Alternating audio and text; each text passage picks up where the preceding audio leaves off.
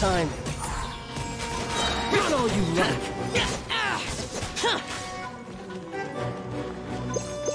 A clear shot.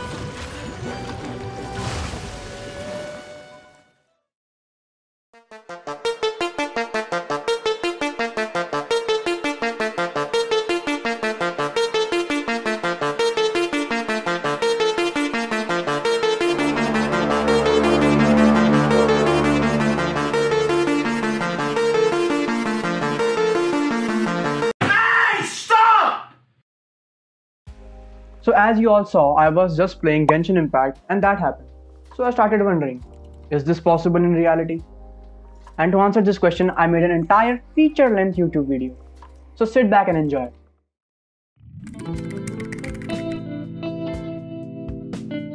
Let's say we have an RPG character and we'll name him Brad. According to video game logic, as long as our character doesn't hit 0 HP, anything can be hit. Let's put it to a test. In reality, it takes time to heal wounds, but what if it did? Before we can jump onto the juicy part, we need to answer some core questions, like what are wounds and how do we heal?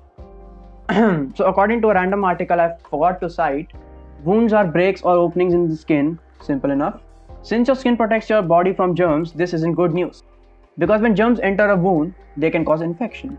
But luckily, tissue growth and rebuilding occurs. The wound starts to fill in with new tissue called granulation tissue.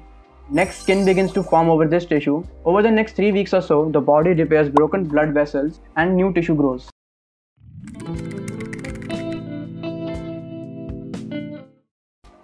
When cells divide into 2 or more cells, it's called mitosis. But the cells require material for cell division. And for the majority part, cells are made up of proteins 55%, lipid 10%, RNA 20%, DNA 3%, and some other molecules here and there. So as long as the food our character eats is full of protein and fat, there should not be a problem.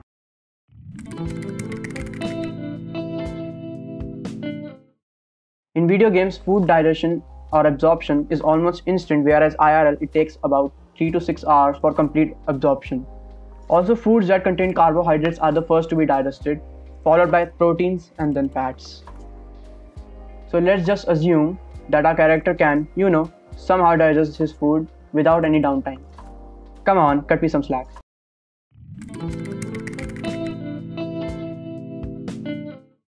Even fast dividing mammalian cells like in human body take up to 24 hours for a single cell division. That's fast considering liver cells take up to a whole year. But in video games, body repair is so instant that it even puts cancer cells to shame. But there exists a biological limit that prevents cells from dividing indefinitely, and it's called Hayflick limit.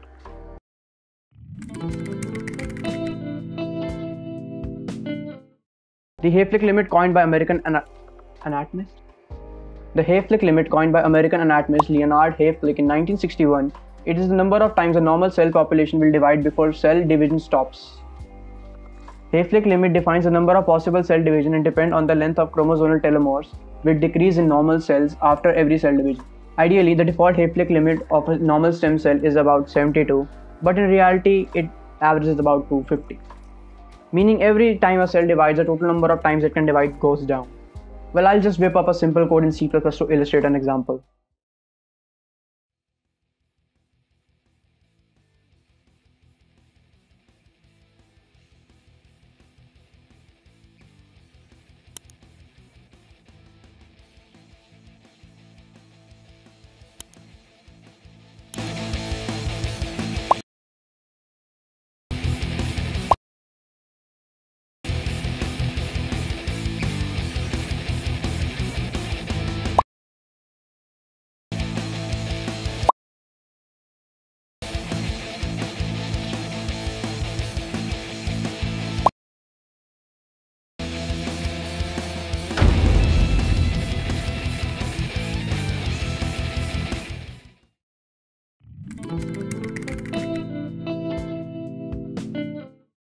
So as you can see, a single cell can divide up to 1 quadrillion cells.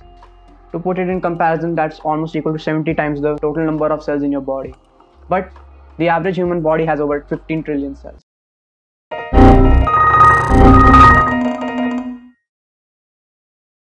So we can multiply this number, 1 quadrillion, with the number of cells in the body and we get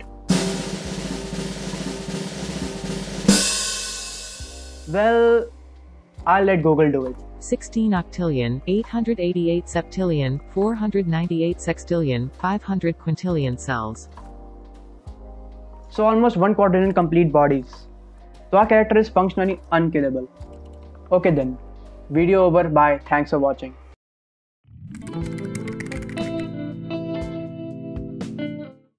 But you see, there is a critical error in a hypothesis. That's not how the body works.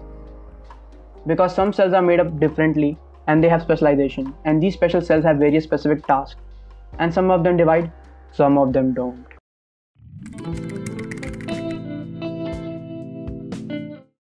I looked into the composition of cells in the human body, and it goes something as follows. First, the red blood cells. Do they divide? No, because they don't have a nucleus. No nucleus means no DNA. Platelets. No, they don't. Bone marrow cells. Obviously they don't. If they did, this would not be a thing. Vascular endothelial cells. It's kinda complicated. They don't divide. The mature ones just replace the ones that got destroyed. So technically they do divide. Lymphocytes or white blood cells, I think that's what they are called. They do, they don't. Kinda confusing. They normally do, but only when they're attacked by germ cells. Hepatocytes, well, it's rather complicated again. As you can see, it's a research paper and I only have 15 minutes. So they do. Neurons, no they don't, and the big brain meme is a lie.